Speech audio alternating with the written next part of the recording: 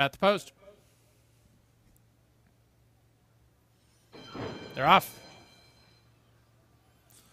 Royal Fortune and a first grade break well. Dreamalong's at the rail. Between horses, Win Allison Win.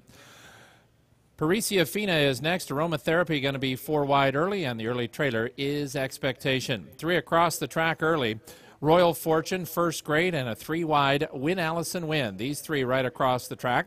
Dreamalong's at the rail, and she drafts into a good start. Pericia Fina just outside of her. Aromatherapy takes back now, so she's second to last in 5 from the front.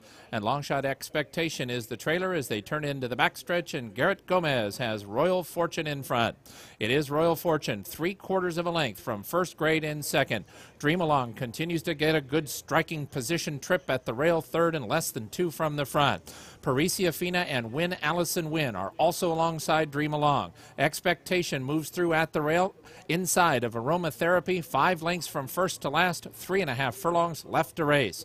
Royal Fortune in first grade still 1-2. Royal Fortune's a neck in front. First grade is second. Dreamalong stays at the rail, saves all the ground, a length and a quarter from the front. Win Allison Win and Pericia Fina alongside her. Aromatherapy still 5 off the lead, and the trailer is Expectation, and Royal Fortune tries to get away at the top of the stretch. She's now a length in front of first grade. Dreamalong catches the eye. Gonna need racing room. Nowhere to go for Dreamalong, but she's only a length from the front. Win Allison Win can still do it. Aromatherapy in the center, Expectation, and Dreamalong has found a way through, and here she comes. Dreamalong puts her head in front. Win Allison Win goes with her to the outside. Then Expectation and Royal Fortune, Dreamalong, Royal Fortune, Dreamalong. Yes!